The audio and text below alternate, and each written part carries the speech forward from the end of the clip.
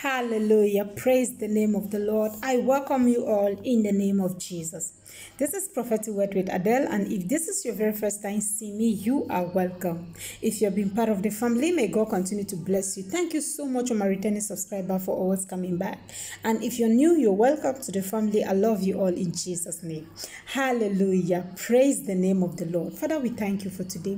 We thank you for your protection over our life. Thank you for guiding us, our going out and our coming in. Thank you, Holy Spirit. Thank you for protecting us in Jesus' mighty name. Father, I pray that each and everyone that is watching this video, no weapon fashioned against them shall prosper. That may you continue to cover us with the blood of Jesus. In Jesus' mighty name we pray. Amen. Hallelujah. Praise the name of the Lord.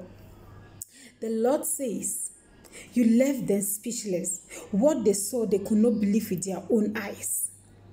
I take it again. What they saw, they could not believe with their own eyes. Because these people, they were looking at you like you were nobody. They were looking at you like nothing good will ever come from you. They just look at you, they say, oh, this one, there is no way anymore. But because you were waited for God's time patiently, God has blessed you so. God has decided to open doors of heaven in your life. So these people, they will come back and ask you, what is your secret? When God is with you, no one can be against you. Thank you, Holy Spirit.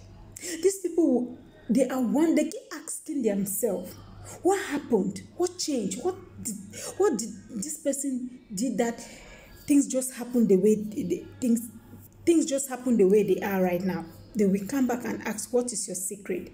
Because you were waiting for God's time. You waited patiently and God has blessed you.